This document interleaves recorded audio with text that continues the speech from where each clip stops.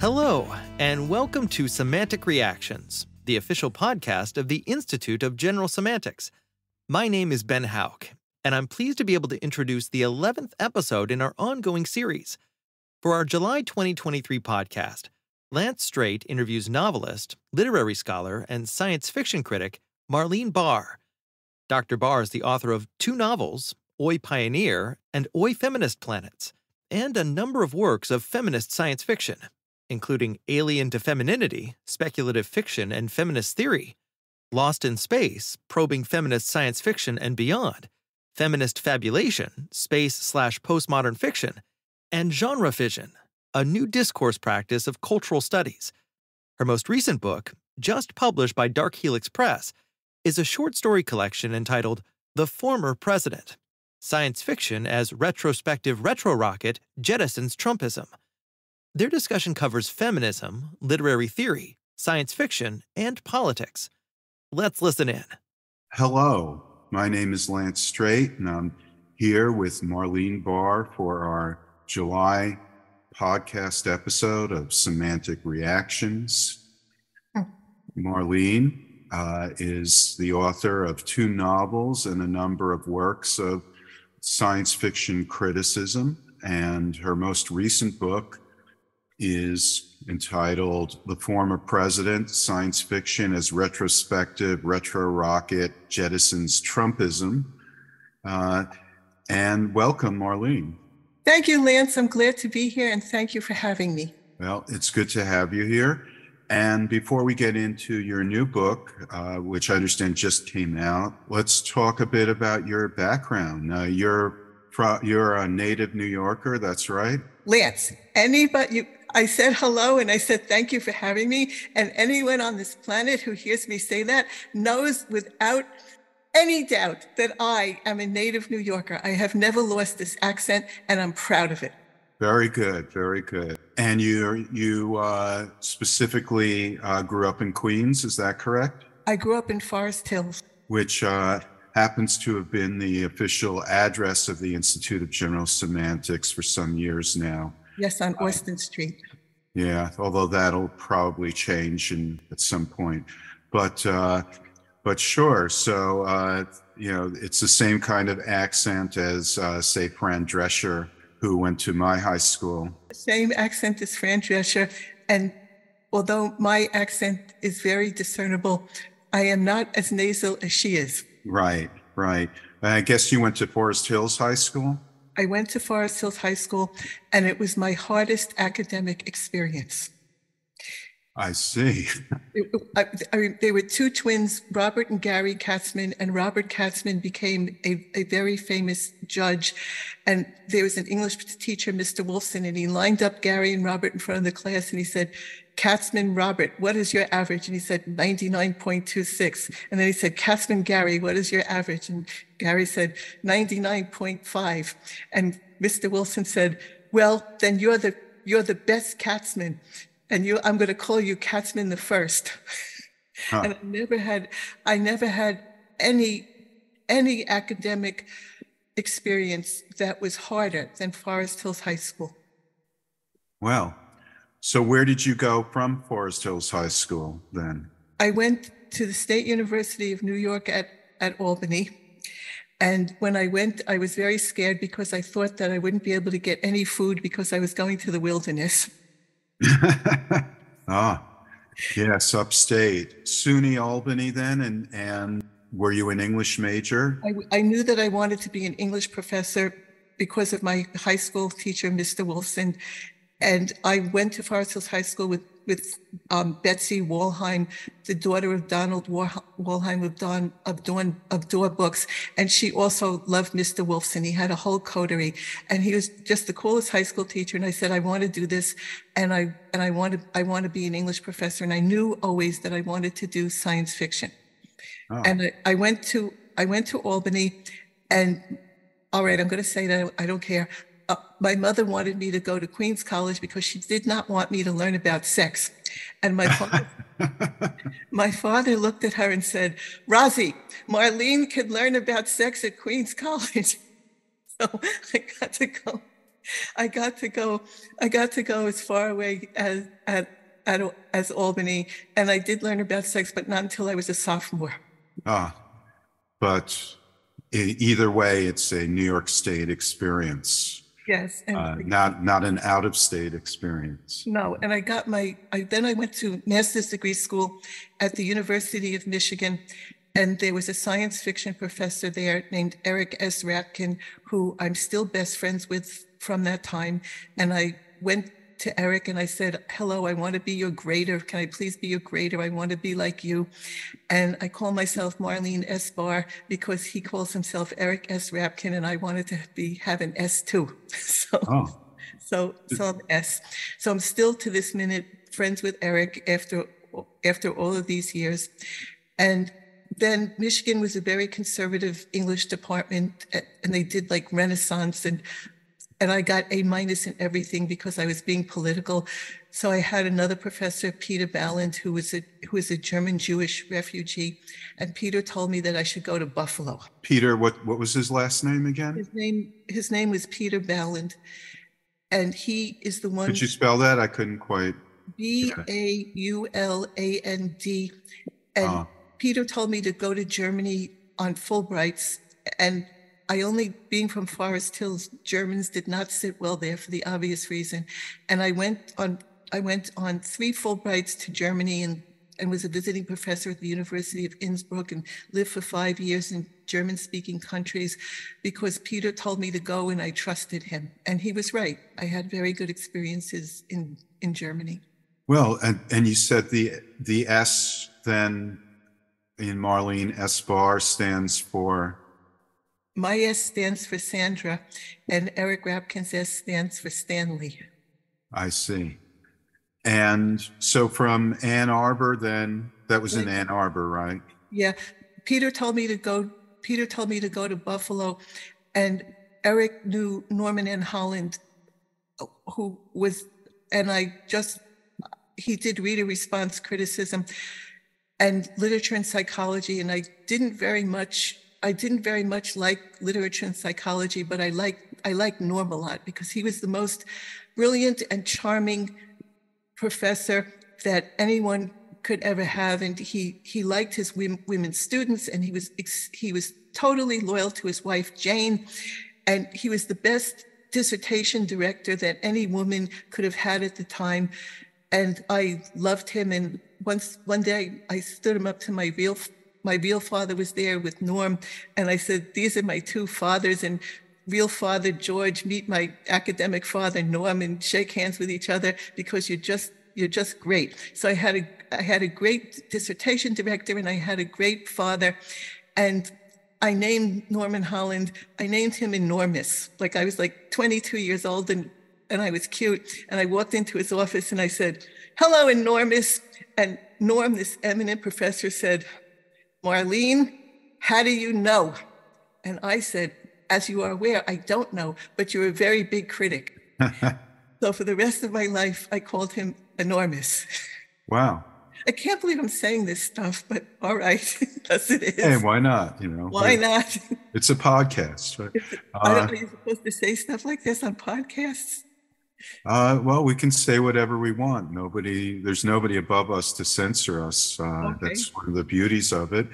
But weren't there other major literary figures, literary theorists and critics this is SUNY Buffalo, right? Right. I also studied with Leslie Fiedler. Ah, okay. What was that like? He made a profession out of being Jewish. Ah. And like he would tell stories about how he taught at the University of Montana, and he was the only Jew there, and he would sit in his office smoking his cigar. And I was really, really friends with Norman Holland. Like when Norm had his lung cancer surgery and he had one person to call, he called me. And I was sitting at my little assistant professor desk, and then I knew I grew up. So I wasn't like friends with Leslie like that. I was more of a student to Leslie, but I really liked him. And in about 2000, I went back to Buffalo, and I had this like tooth infection in my, and I said, the doctor said, if you don't do something about this, it's going to go to your brain and you're going to die. And I said, okay, but I have to see Leslie Fiedler, so I'm just going to go to Buffalo campus and then I'll come back. And I ran into the English department. I said, Leslie, it's me. I have a tooth infection. I'm really going to die if I don't do something. But I wanted to say hello. Hi, Leslie. And he goes, hello, Marleen. I'm glad to see you. And then I got my tooth fixed. And that was the last time I ever saw Leslie Fiedler because he died soon after, and he wrote me a reference, and he said that I would do my work under any circumstance, and he was right. So it really was something to me that little Marleen from Forest Hills could go to Buffalo and study with Enormous and Leslie Fiedler. And wow. Buffalo was very male, and they were like these male people. And there was like snow in those days, and they'd go to the English department meetings in their work shirts and their snow boots, and they'd sit there and they go, fuck you.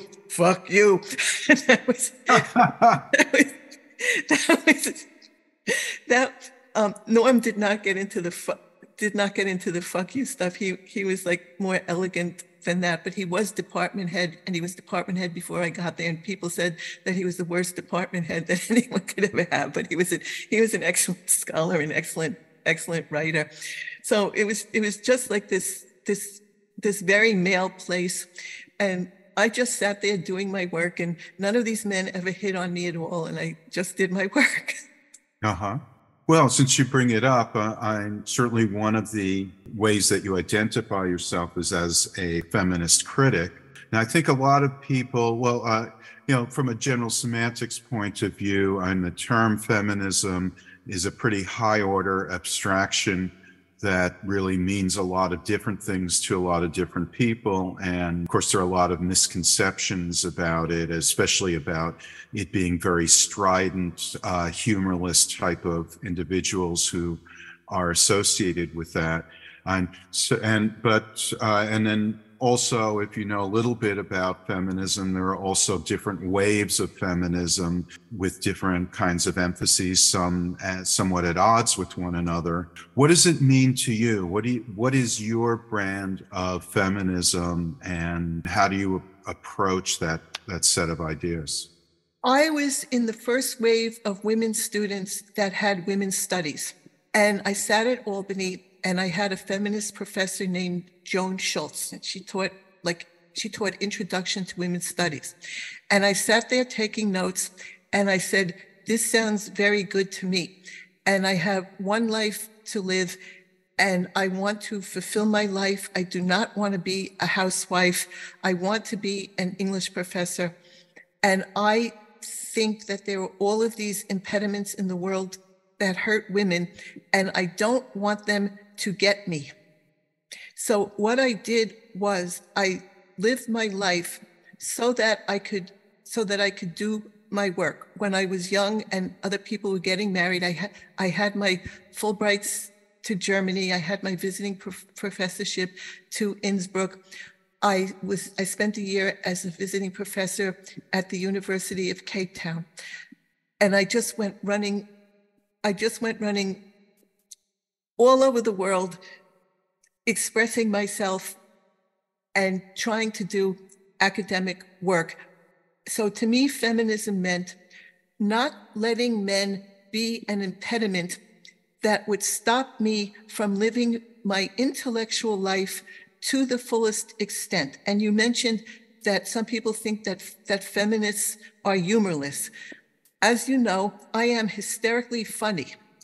And and I write literary criticism in a way that is hilarious. And I once said to Norm, enormous literary criticism, it kind of hurts your eyes, and I think it should be funny and it should be entertaining.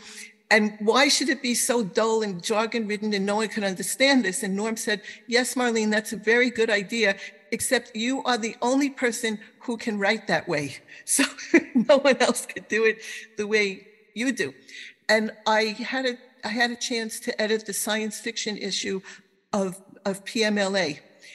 And in the introduction, PMLA, just publication of the Modern Language Association, which is the most prestigious literary journal in the country. And I had the responsibility of doing the science fiction issue. Literary scholarship as opposed to literary scholarship. And I said, well, what am I going to do this? And everyone is going to look at it. And Norm also said, the most important thing is to write in your own voice. And I took that from him. And you once told me that you love my voice. So here, you said that to me and I never forgot that. So here I am talking in my voice, as I always do.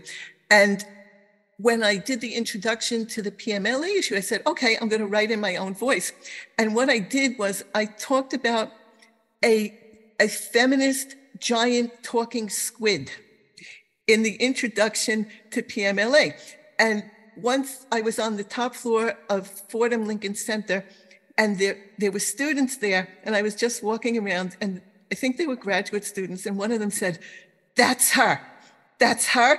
That's the woman who put the feminist giant talking squid in PMLA." And the women graduate students said, "No." And they said, "Yes."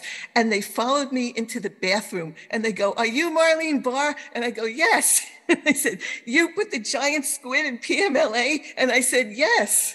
So to me, feminism is expressing myself in my own voice, damn the torpedoes, full speed ahead, being humorous, having fun,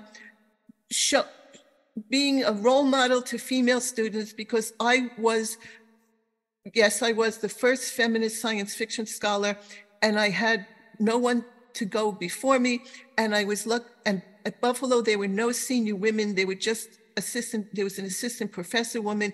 And I was really lucky that Norm and Leslie were very, very supportive of me. And when I ran around Buffalo and I said, Ursula Le Guin is important, Norm and Leslie looked at me and they listened to me because as I was right. So feminism to me is not dour. It's the only way to live. And I was so scared that a man would hurt me that I didn't get married until I was 48 years old. What you're saying now certainly about academia, that back in the mid-20th century, it was largely a boys' club, certainly male-dominated in most areas. There are a few that were more open to women, like I think anthropology, especially with Margaret Mead, was considered one of the areas that women would go into at the time, but that English was a male-dominated field. And you're talking about equality of opportunity, equality in the workplace, which is very much what a lot of feminist politics has been about. But when we talk about feminist theory, particularly literary theory, what are your views on that? And who do you look to, or who have you been, find conducive to your own thinking in terms of scholarly work? My favorite feminist theorist is Catherine Stimson, and I think she is the most elegant, articulate, role model female scholar that I have ever encountered. And I love her book, Where the Meanings Are. And no matter what, Catherine Stimson is always elegantly perfect and brilliant, and I look up to her. And my other favorite feminist theorist is Donna Haraway. Oh. I absolutely love Donna Haraway. And I was responsible for Donna Haraway getting the Science Fiction Research Association Lifetime Achievement in Scholarship Award because I love Donna Haraway. And I'll tell you my Donna Haraway story.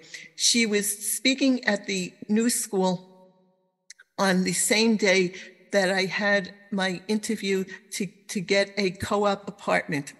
So to get the co-op apartment, I got dressed up in a co-op apartment getting interview costume. I put my hair back. I put on little pearl earrings. I put on my mother's wedding ring because I didn't have one of my own. I put on heels, I put on stockings, and I walked in as something totally not me. And I wanted to see Donna Haraway at the New School, and I couldn't go see Donna Haraway dressed up in my co-op apartment building meeting outfit. So I ripped off the clothes, put on like normal jeans clothes, got my wild hair as it should be, and I ran down to the New School to see Donna Haraway. And I was like awestruck, like I'm a fangirl. So I raised my hand in the New School auditorium and I asked a question. And in front of the whole auditorium, Donna Haraway says, "That question sounds exactly like something that Marleen Barr would ask." And I said, "Well, there's a very good reason for that, Donna. It is because I am Marleen Barr. Hi." Wow. So I love her image I love the Cyborg Manifesto. And Donna Haraway and Catherine Stimson are women who are older than me, who went before. They are the best. And I'm glad they're still here, and I could still talk to them. And I don't know, I saw Catherine Stimson in the lobby of the Grad Center, I think just after Trump was elected. And I said, "Kate, what are we going to do?" And she said, "Don't worry, Marleen, we're going to be okay." And I said, "All right."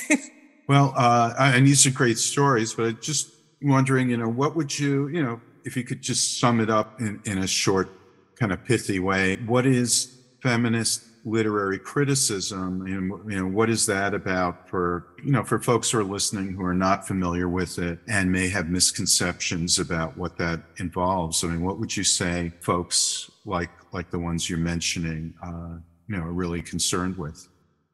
Feminist literary criticism is reading literature in terms of women's experience. Like if you have the story, I think this is the idea of Judith Federle, that if you're reading Rip Van Winkle, and Rip Van Winkle goes to sleep because Dame Van Winkle is nudging Rip Van Winkle, you don't accept that Dame Van Winkle is a nudge and is bad, and she causes Rip to go to sleep. Instead, you look at the experience of Dame Van Winkle, according to Judith Federle, and you say, what are her conditions that caused her to be grating, that caused Rip to go to sleep? You just don't assume that the woman is evil. You look at the conditions and say, why is this so? And I always think of Judith Federle's work on Rip Van Winkle. You question it, you are aware of women's condition, and you just don't assume that women are in these roles. And you don't assume that women are in the background. Like I think of David Lodge novels. I love David Lodge, his academic novels with Morris Zapp, who is Stanley Fish, and he talked about the women at the academic conferences fraternizing with men. Well, since I got married at 48, I was the woman at the academic conference fraternizing with men, and David Lodge did not tell my story. So feminist literary criticism means to me telling the story of the woman and not just seeing the woman as an appendage to men. And thinking with David Lodge in mind, I wrote a feminist academic novel, Oy Pioneer, which told the story of being the woman in the academic conference. Mm-hmm. So you don't read and just put the women in stereotypes and ignore the women. So, of course, this is related to the fact that much of literature is written by men, and so is in some way reflects a male point of view, and therefore not a female point of view. Right. So in my in my literary criticism work as a feminist science fiction scholar, I read feminist science fiction as thought experiments. That's Ursula Le Guin's term, to how do you look at the literature as a blueprint for making the world better for women. And that's why I liked, from a feminist critical perspective, that's why I was drawn to feminist science fiction, because in realistic literature, like Sylvia Plath's The Bell Jar, the women die. And in feminist science fiction, anything was possible for women. Like in Israel, the Jews do everything, like be the fire chief and the police commissioner and the farmer and everything. Well, in Feminist Separatist Planets, like Joanna Russ's While Away, in When It Changed, the women have to do everything. And nowhere on earth do the women do everything.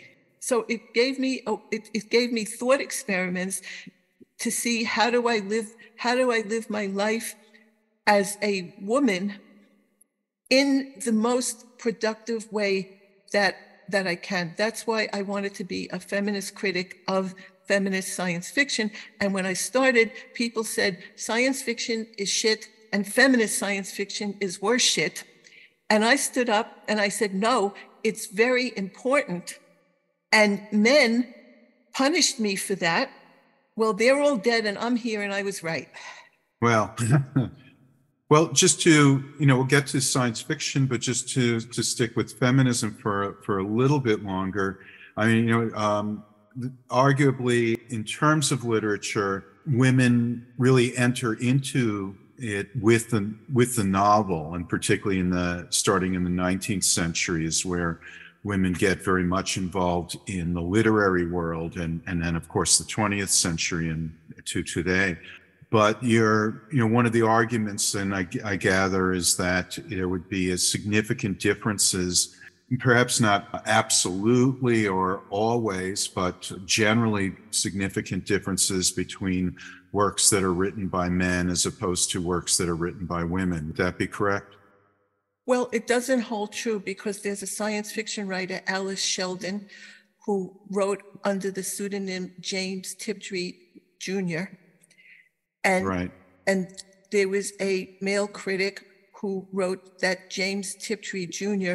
was ineluctably, and he used the word ineluctably, ineluctably masculine. And for years, people did not know that James Tiptree Jr. was Alice Sheldon, and she had a stereotypical male life, in that she worked for the CIA, and she fooled people. So you can't say that men write this way and women write this way. I think that's too much of a binary. And in my own life, as I said, I had a very male academic life, in that I never had children. I got married late. I dedicated my whole self to my work, to my writing. But the only problem was that I'm really female. But male science fiction scholars sort of always liked me, because I was just like them, except I was female. Right. But yeah, and I understand. I mean, we certainly have, in genres like science fiction, examples where, and I guess, just otherwise, but, examples where women novelists take on a male pen name because they are not going to be accepted otherwise. One of my favorites from when I was a teenager was Andre Norton. Yeah. Who wrote these sort of cross-time stories that I really enjoyed. But in this case, they're kind of masquerading, and so trying to come across as men, perhaps And on the other end of the spectrum, you were pointing to writers who are not just women, but particularly taking on a feminist approach to their writing. But in terms of fiction writing, is there, again, not in an absolute sense, but are there differences when you get to, like, say Jane Austen, Emily Bronte, and so forth? And do we see a kind of shift that can be associated with gender? Well, Jane Austen at the time was writing work analogous to romance novels. So I would answer your question by saying, in terms of literary value, why characterize romance novels as something less than? What I'm trying to say is that if women do something, it's devalued. And why would you hail Ernest Hemingway's war novel as being more literarily valuable than someone writing romance fiction? Like, why isn't romance fiction valuable? It's about human relationships. Or there's a woman who writes shopaholic novels. Well, why isn't going shopping valuable? If you don't go shopping, you're going to walk around naked and not have food. It's important. So I would say value what the women are doing. And Jane Austen was a romance novelist. And why, if someone is writing a romance novel in 2023, why would that be less valuable than a man writing about things like war and killing people? Mm-hmm. Well, absolutely. And, it brings to mind, was it Janice Radway, the Reading the Romance? Reading the Romance, yes. She's from my time. I like Janice Radway. What she did for romance literature, I did for science fiction. But romance literature was even seen as worse than science fiction, if that could be. So I would say, why would feminist science fiction and romance literature be devalued? This is very important. And sure. I haven't seen the Barbie movie yet. Uh-huh. But it was like Barbie versus Oppenheimer. Like here you have someone who, how do I say it, invented something causing the dropping of a nuclear weapon on a civilian population. And I've been to Hiroshima and I pause because it's very moving to me. So why is that more valued than Barbie? Barbie is very important to women. I still have in my very closet in this apartment my original 1961 Barbie doll with all the clothes, and I'm not selling it. Oh. Well, but of course this relates to the, kind of traditional high versus low culture debates, and shouldn't we be paying attention to popular culture rather than dismiss it, or genre works as opposed to ones that are considered quote unquote original and so forth. But I was thinking, since you were bringing this up, that Walter Ong argues that when it comes to print literacy, and as this relates to the novel, that what happened was that male education, because education until the mid-20th century was entirely segregated by gender, that male education in the US and in the West was rooted in a kind of rhetorical tradition that still had a strong connection to oratory and rhetoric and public address kind of mode. And that influenced the early kind of segment of novels and short stories. And that women, on the other hand, as they learned to read and write, would do so in a private setting, not following that rhetorical tradition that dominated schooling. At least in the 19th century, And so they developed a more fully literate, more fully print-oriented kind of writing. And in this sense, were the ones who brought the novel forward out of this kind of speaking out loud tradition into the more inward turning and kind of approach that we associate with the modern novel. So, that suggests a distinction between the genders in terms of writing, approach to fiction writing, although one that's not kind of genetic or hereditary or any of that, but rather one that's based on different social circumstances. So I was just wondering what you thought about that.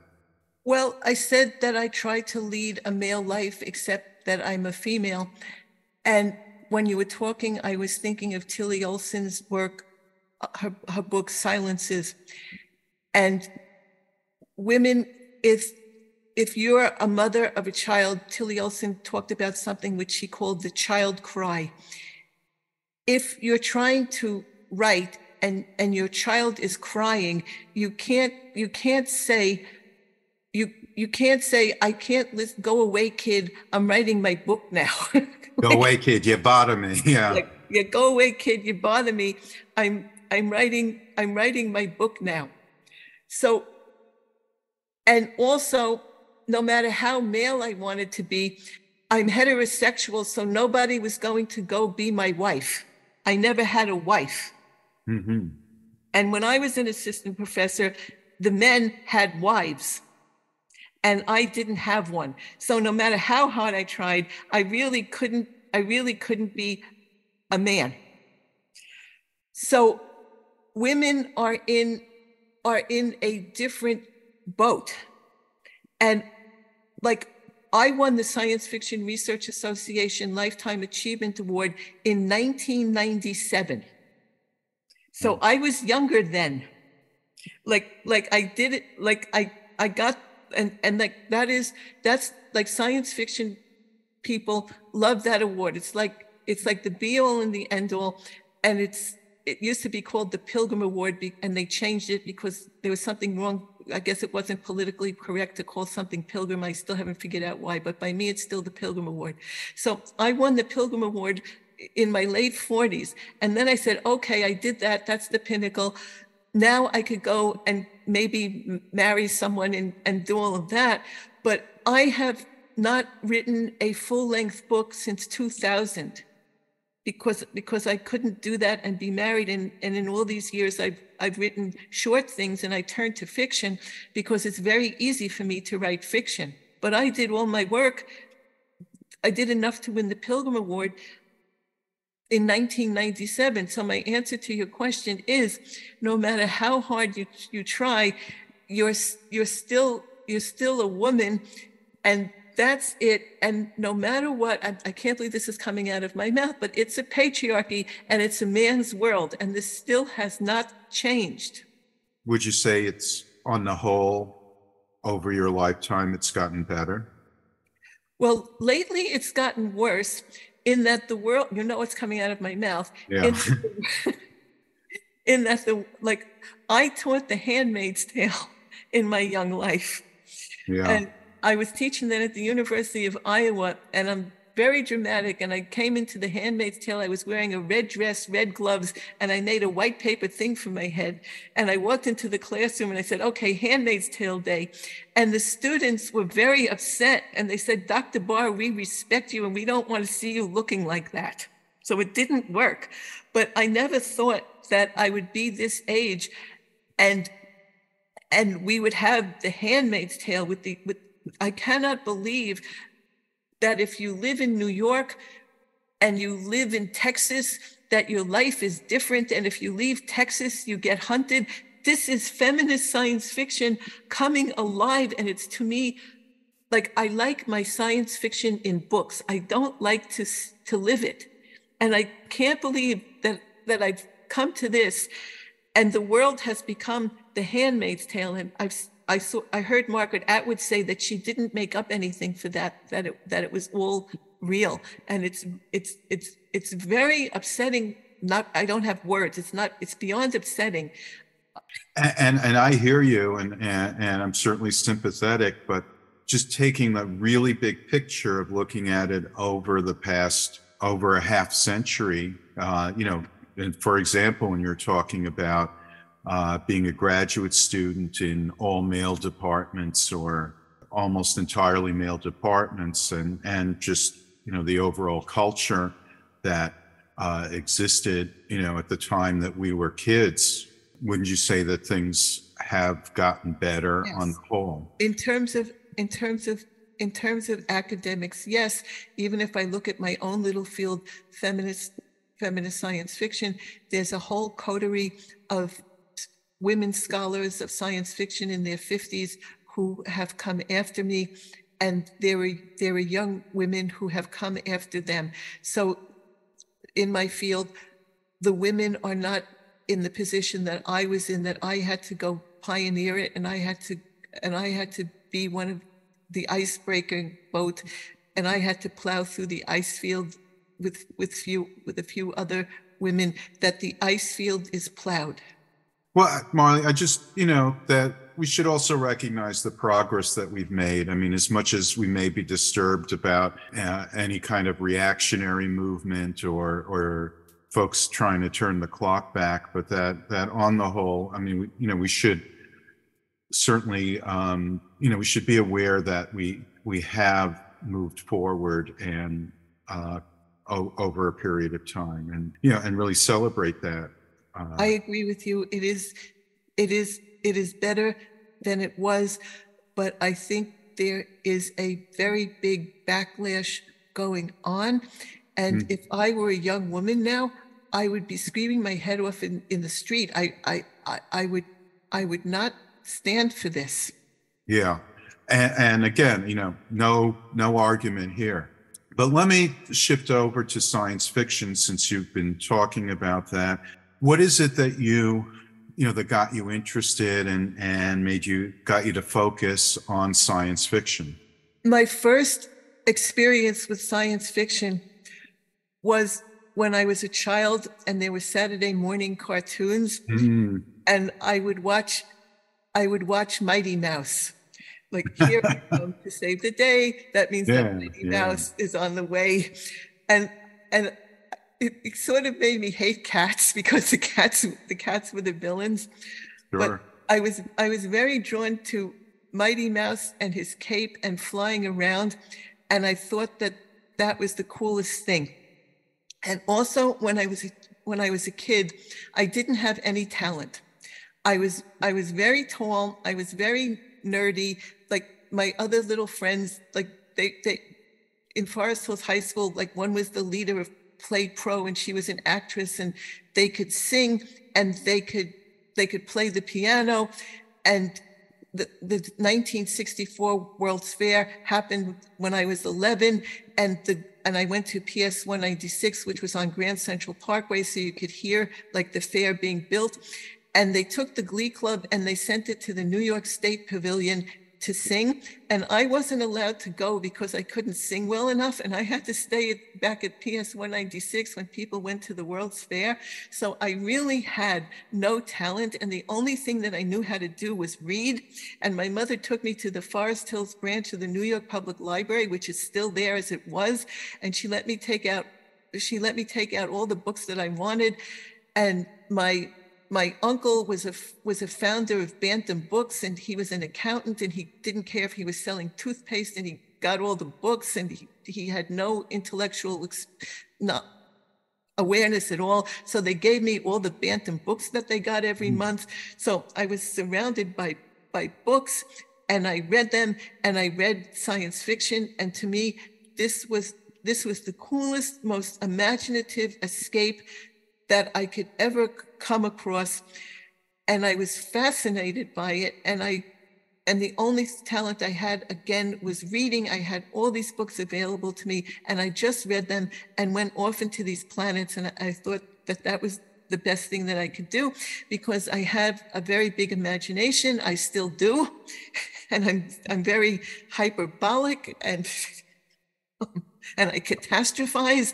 And science fiction was just the right thing for me, and I found it, and and I read it. And when I grew up, I had the honor of editing something with the late great science fiction grandmaster Jim Gunn. And Jim Gunn published with Bantam, and in one of those boxes then that I got from my uncle, the Bantam Books vice president who didn't care about books, there could have been something from Jim Gunn. So it was a harbinger to my future life. Oh, and by the way, I used to go, well, I was brought by my mom all the time to the public library in Forest Hills. I used to walk down from Kew Gardens. We went to the same library? I probably checked out some, since I'm a bit younger, I probably checked out some of the books that you had already checked out.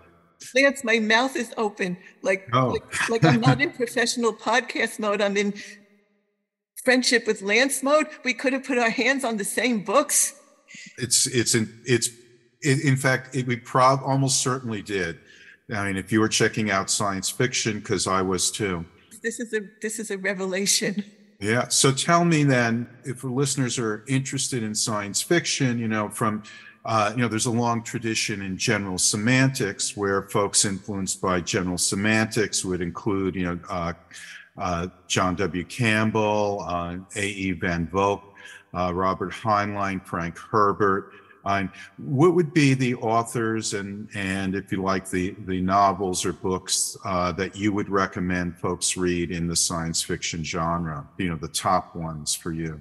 To me, the top science fiction novel is Ursula Le Guin's The Left Hand of Darkness, where Genly I and Estraven are walking across the ice, and gender is not something that is demarcated in a rigid way, that gender is fluid, and you could be a man or you could be a woman, and you're not stuck in the female or male body.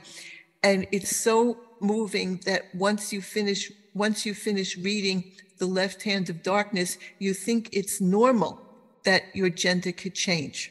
And the world looks very strange to you because people are either male or female. And it's, to me, sort of ludicrous that we're stuck in these bodies and we'll never know what it's like to be in the other kind of body. And maybe one day they'll be able to put brains in computers and change them, and we won't have bodies at all. I don't know. I'm not going to see that. Yeah. But I love The Left Hand of Darkness, and the idea of going into another planet where you can where your gender changes. And to me, my favorite line in all of science fiction, it's a very short sentence, comes from The Left Hand of Darkness, which is, "The king was pregnant." And if the king could, like Mel Brooks says, it's good to be the king. And I don't think that anybody ever equated Mel Brooks as it's good to be the king with the king was pregnant, and I just did. But I would say it's I don't think anybody ever did that. But it's good to be the king because you could have sex without worrying about being pregnant. So The Left Hand of Darkness is my favorite science fiction novel of all time. Well, I think folks will definitely want to check that out. And it certainly relates to the early days of the internet, where people were able to change their identity and also in gaming, play in some of these role-playing games where you could play as a female character. And then, of course, in contemporary times with all of the kind of interest or discussion about the transgender phenomenon. So sounds more relevant than ever, actually. Yes. Now, and that brings us then to feminist science fiction criticism, your claim to fame, and you've written a number of works, including Alien to Femininity, Lost in Space, Feminist Fabulation, and Genre Fission, as well as edited a bunch of anthologies and that special PMLA issue. And you're still going at it with a new one in the works about alternate history.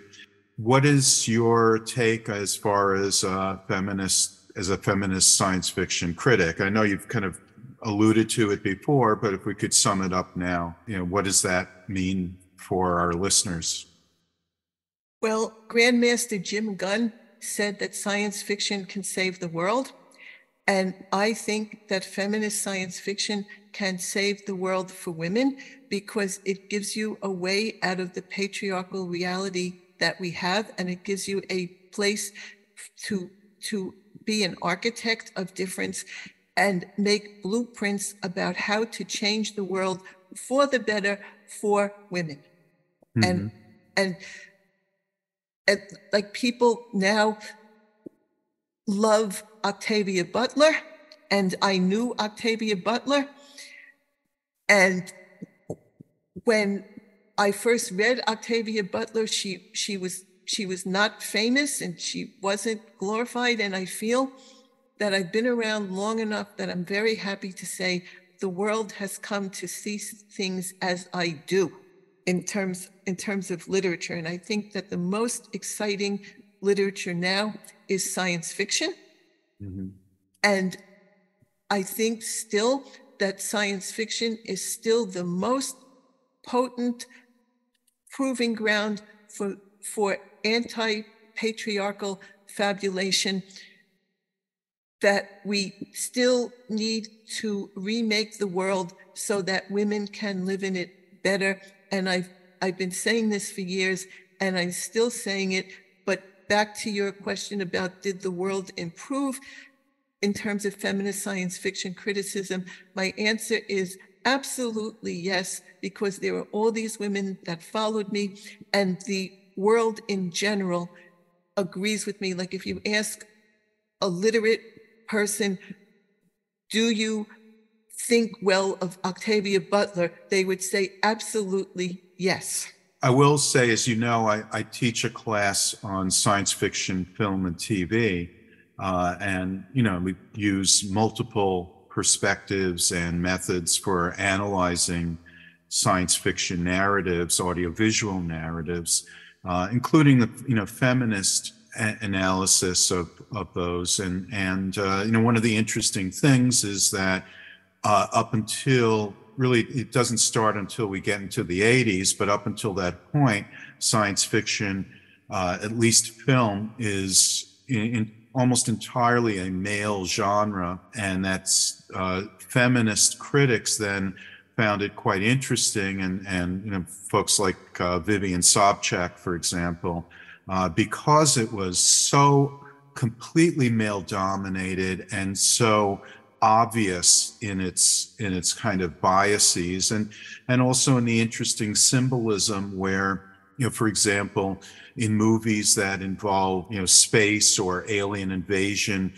typically the aliens are somehow coded as feminine, even if they come across as male, but they're coded as feminine where their threat is biological and involving reproduction, even if they're plants or something. And that men, on the other hand, apart from being, kind of heroic and militaristic, tend to be technological and associated with science and technology, and kind of asexual in a lot of ways. So the symbolism there extends beyond male and female characters to male and female, or rather masculine and feminine traits that are projected onto, for example, machines as tending to be masculine, and alien life forms as tending to be feminine. And so that makes for a very interesting kind of critical analysis. And then, of course, once we get to the 80s, we start to see, with the movie Alien and Terminator and others, the introduction of female-centered, women-centered narratives where women take on the heroic role. And that dichotomy is certainly undermined and changed dramatically. I think so.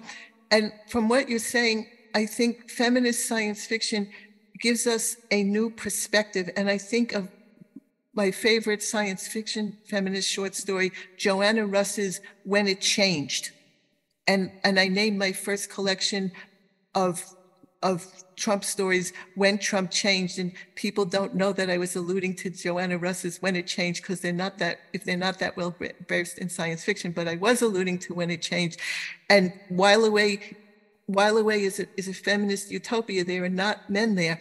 And the three hunky male astronauts from Earth land in While Away, and this is one of my favorite lines in science fiction too. The men see all the women, and While Away is perfectly fine and everything runs, and they look around and they go, this is a quote from Russ, "Where are all the people?" Because they just see women and they don't see people. To these male astronauts, women are not people. That's very telling, yes. Where are all the people? And actually, pragmatically, women should have been the astronauts, not men, because women are smaller in the space capsules. Right, and interestingly, the Soviets were doing that long before we started to include women on the space shuttle. Right, and very recently, a woman couldn't go into space because there wasn't a spacesuit that was built for her. This was like last summer. Last year, she couldn't go because the spacesuit didn't fit her. Like, what should she do? Go shopping for another one? Like things. And feminist science fiction gets us out of this rigidity. And in terms of the current moment, I have not seen the Barbie movie, but I've read reviews of it. And to me, I think it's feminist science fiction. You have Barbie Land, and I think I'm not wrong, because when I first started with feminist science fiction, it wasn't labeled, and I had to crawl literally on my hands and knees in the science fiction section of the bookstore, being like a truffle hound, sniffing around, trying to see what was feminist science fiction. So I still have my sniffing mechanism, and it tells me that I think that Barbie is feminist science fiction, because you have Barbie Land, and the Barbies rule everything, and the men is subordinate, and then Barbie comes to the real world and there's a switch. If this is not feminist science fiction, I don't know what is. So I have to see the movie and write this. So excuse me for pontificating about something that I haven't seen, but if it looks like a duck and it quacks like a duck, it's a duck, and I think this is that. It sounds perfectly reasonable to me, and I plan on seeing the movie as well. But I did a piece a long time ago looking at Roger Rabbit, the movie Who Framed Roger Rabbit, as science fiction in the sense of being an alternate history of Los Angeles. So I fully support this idea that the Barbie movie is science fiction as well. I can definitely get behind that. I look forward to what you write about that. But maybe turning to your own writing now, and there is a sense in which people in folks who get into literary theory and literary criticism are, some might say are frustrated fiction writers, or at least certainly would be tempted to try writing their own fiction, having studied it for so long. And you've written two novels, which was Oy Pioneer and the sequel, Oy Feminist Planets, and then these short stories. So I was wondering, what were your thoughts, or what can you tell us about getting into writing fiction now? There are few English professors who write fiction. And the ones I think of are the ones I've already mentioned. Catherine Stimpson has written a novel, Leslie Fiedler wrote a novel, and Norm wrote a novel, but they each wrote one. And they will never be known as great fiction writers. And I know that I am a much better literary critic than I am a fiction writer. Like, I asked Jim Gunn what I thought of my writing, and he always told the truth. And he goes, "Marleen, your writing is cute." So I'm a cute fiction writer, and I'm a world-class science fiction critic. But okay, I take my talent for what it's worth, and if I could write cute fiction and it's funny and people like it and people will publish it, fine. But I will never get a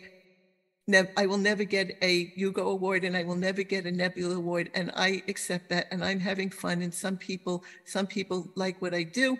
And to answer your question, I was able to switch into fiction writing because, as I told you, I always wrote humorous criticism like nobody did in the first place.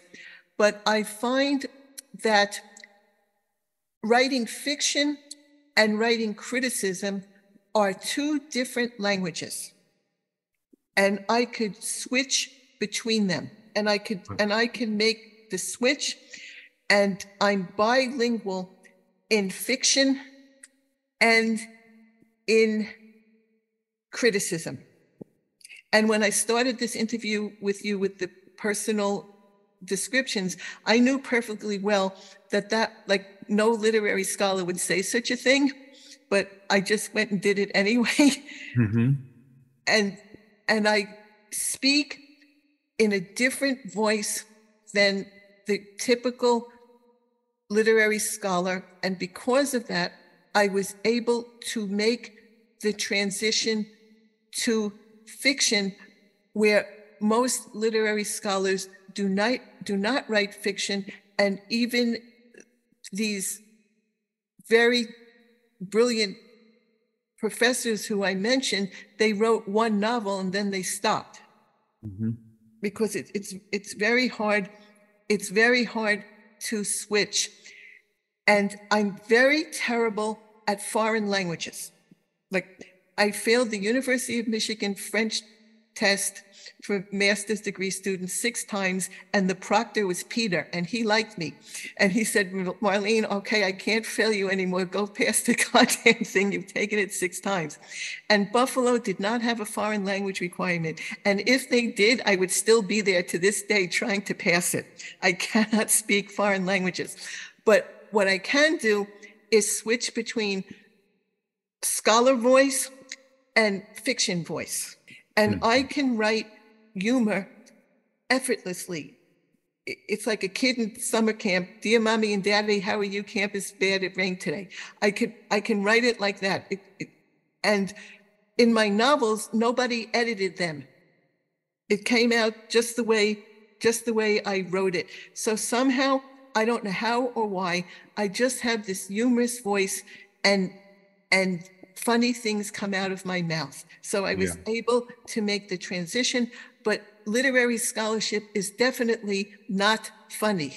But just to note, I mean, your novels, Oy Pioneer and Oy Feminist Planets, you could also say them, they kind of involve a kind of magic realism that connects to science fiction, but, you know, has that kind of feel as well, because they don't take us completely out of the world. They're kind of rooted in Forest Hills, if you like.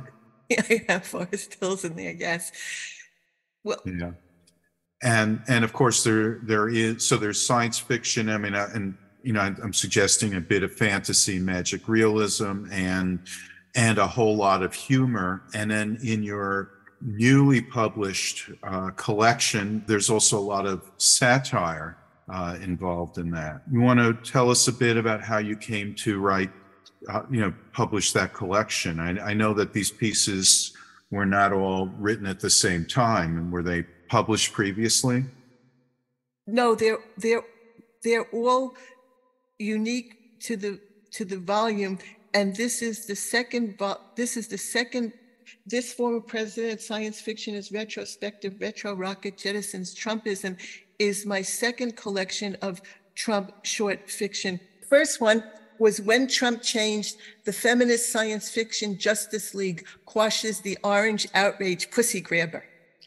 So I wrote them. I took what was real with Trump and I exaggerated it.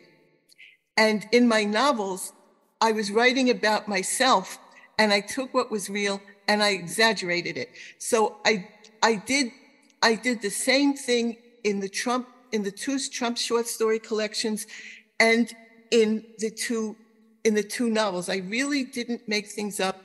I just took what was, and since I'm steeped in science fiction tropes, I applied the science fiction tropes to it. And I was able to write about Trump because, being from Forest Hills, that's a stone's throw away from Jamaica Estates. And he went to elementary school at the Kew Forest School, which is on Union Turnpike. Right, which I remember very well. I mean, because I'm from Kew Gardens, I grew up in Kew Gardens, although that was, I went to public school myself, so that was a different bunch of kids who went there. We were closer even to Jamaica Estates than you. But I lived in a tall building, and I could see Jamaica Estates from my house, looking over Flushing Meadows. But now, although I, of course, would never say what Trump says, I speak in the same Queen's voice that he does. I have the accent. So it was very easy for me to take on his persona and make him worse. Well, given your new book, do you want to, I think, our listeners would be interested in hearing something from it. Would you mind reading something from yes, that collection? What I would like to do is I would like to share my literary critical voice and my fiction voice.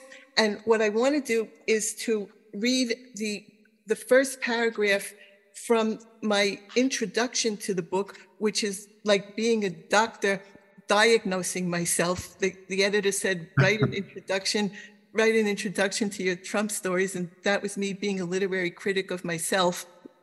So I'll read the first paragraph from the introduction, and then I would like to share a little short story. Great, okay. Thank you. So the introduction, in terms of what I was just telling you, the title is The Queen's English, or What's a Nice Feminist Scholar Like Me Doing Writing Science Fiction About a Former President Like This? I love titles, and I guess my titles are unique too. And the introduction begins, even though Trump is no literary critic, he defensively defines the phalanx of reality-based tell-all books written about him as fiction. Well, this former president, science fiction as retrospective, Retrorocket, Jettisons, Trumpism, is in fact fiction. Fiction kills Trump's defense dead. Science fiction in particular zaps Trump's verbal force field to smithereens. So, Donald, you want to call science fiction fiction? Go ahead, make my day.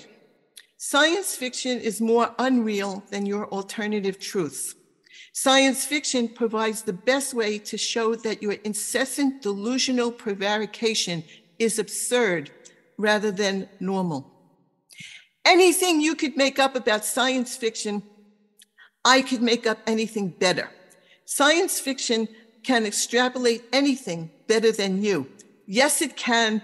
Yes, it can.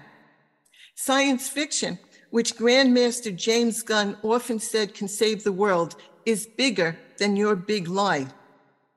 Science fiction, via satirize-yielding cognitive estrangement, can expose you and save America from you. Science fiction can send you to a galaxy far, far away from us. That is why I wrote This Former President. It's a powerful statement. Seriously, I think that I really, really wanted to do something to try to nullify Trump.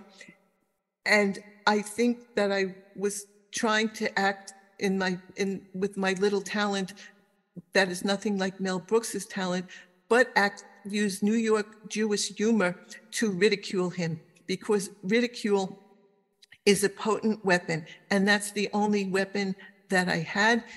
And I think with Trump, in terms of Neil Postman, that we're amusing ourselves to death with him to the point of being ludicrous, that I watch MSNBC and it is wall-to-wall coverage of Trump every night. And I can't even follow the indictments anymore. And I'm a literary critic. I can't keep up with it. And I watch it and I read the Times from cover to cover, and it's getting too much, and we are amusing ourselves to death. And I think that I really potently feel that I have to do something, and the only thing that I could do is raise my voice and speak and use my science fiction knowledge to ridicule him and try to do something. But nobody can get rid of him. Nobody. and we all know the Congress couldn't, the Mueller report couldn't. I don't know if this Jack Smith person could do it. He seems pretty formidable, but it's impossible. He's like a science fiction monster that nobody can quash.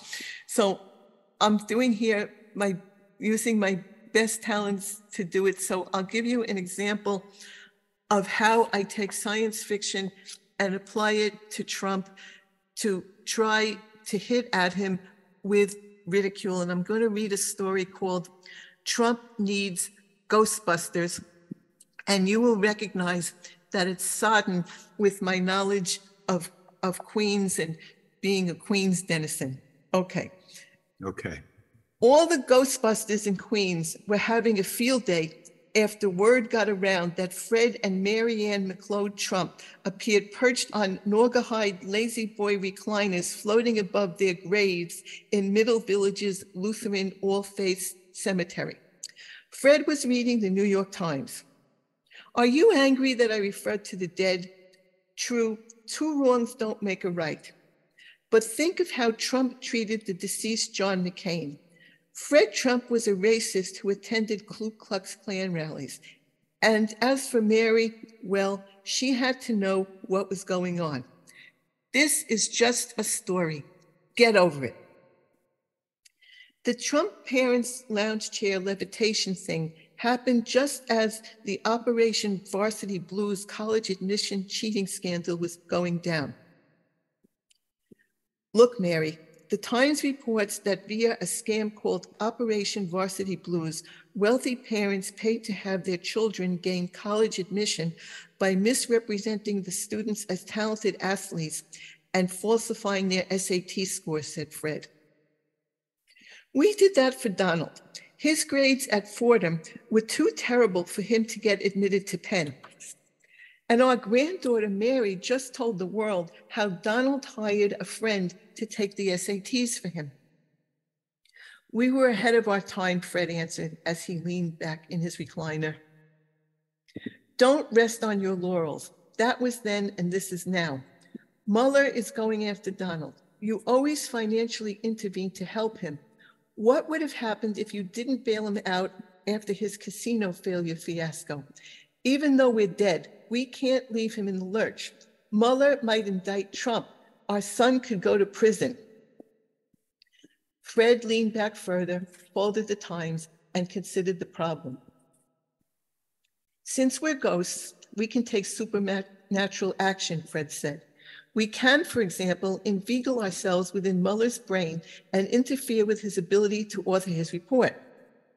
Sounds good, let's go. Fred and Mary floated down to Washington, walked through the walls of Mueller's house, and appeared above his bed while he slept. We're here, now what? Asked Mary. I'm a builder. We will build a beautiful invisible wall in Mueller's bedroom. When he wakes up, he will hit his head against it in the exact spot where the brain controls making conclusions. He will then be unable to indict Donald. Mary stared at Mueller's night table. Look, Mueller's report is here. It's over 300 pages. Who would believe that someone could compile so many pages and fail to come to a conclusion? I'll just follow through with the plan and hope for the best, said Fred, as he began to build a wall out of piled invisible Naugahyde lazy boy recliners. Mueller awoke, hit his head according to Fred's plan, and hence was unable to indict Trump. He delivered his report to Attorney General William Barr. Looking up from the story, thank God William Barr is no relation to me. I have enough trouble. Okay, back to the story. Barr announced that Mueller had exonerated Trump. I'm totally exonerated. There's no collusion. Total exoneration, Trump repeatedly proclaimed. That's my boy, said Fred. You're a killer, not a loser. Great lying. Another ghost joined Fred and Mary in Mueller's bedroom. Father, what are you doing here? Asked Fred. Hello, son, said Friedrich Trump. I've come to get credit where credit's due. I'm responsible for Donald's wonderful propensity to lie. I thought that he possessed innate lying talent. Das ist nicht richtig. You never knew that when Donald was a child, I materialized and hit his head against one of the columns which adorns your Jamaica Estates house. The impact deactivated his brain's veracity control center. Donald, as a result, does not have the ability ever to tell the truth. Good job, Father. You served our family well. A lot of Donald's success is derived from lying. I look forward to floating above his favorite haunts to watch him lie about the day he joins us. That is definitely not going to happen, stated a fourth ghost who had just appeared in Muller's bedroom. It's getting crowded in here. Who is this ghost? Inquired Friedrich. John McCain, Mary solemnly answered. Trump's lying days are over. Whenever he lies, I will use ectoplasmic ink to skywrite the truth so that it will be invisible to the entire country, said McCain. Fred, Mary, and Friedrich returned to their respective graves. Not so for McCain, who incessantly haunted Trump. I'm totally exonerated, Trump shouted on Fox News. The following ectoplastic inked words appeared in the sky directly above the Fox studio. Not so. Trump is not exonerated. And the following voiceover was broadcast simultaneously with the appearance of the text in the sky. I'm the ghost of John McCain. I paid for this ad. I like presidents who don't get indicted for lying. Luckily, McCain's ghost had an endless supply of ectoplasmic ink. After hearing Stephen K. Bannon say that Trump was going to go full animal in response to Mueller's report, McCain's ghost turned Trump into a dung beetle. The ghost enjoyed watching Trump feed off his own prevaricating bullshit. Trump's first and final term ended after he successfully turned America into a shithole country. Thanks to McCain's ghost, Trump lived out his remaining days in the form of an insect.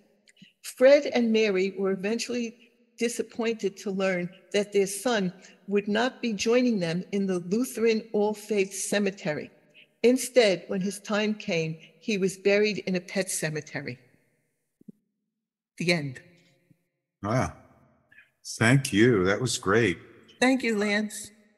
And for our listeners, I want to highly recommend Marleen's novels are both hilarious, Oy Pioneer and Oy Feminist Planets. I know not everyone shares your political views, but I think everyone could agree that you are, again, a great satirist and humor writer. And so these two collections, the earlier one, When Trump Changed, the feminist science fiction Justice League Quashes the Orange Outrage Pussy Grabber.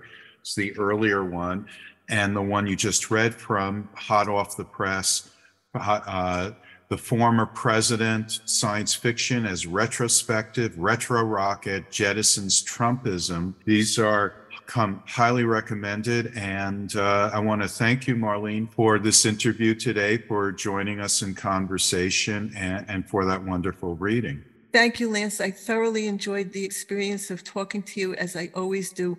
And I was honored by what you just said. And I thank you for having me. It was an extreme pleasure. You're very welcome. And again, thank you, Marleen Barr. Thank you.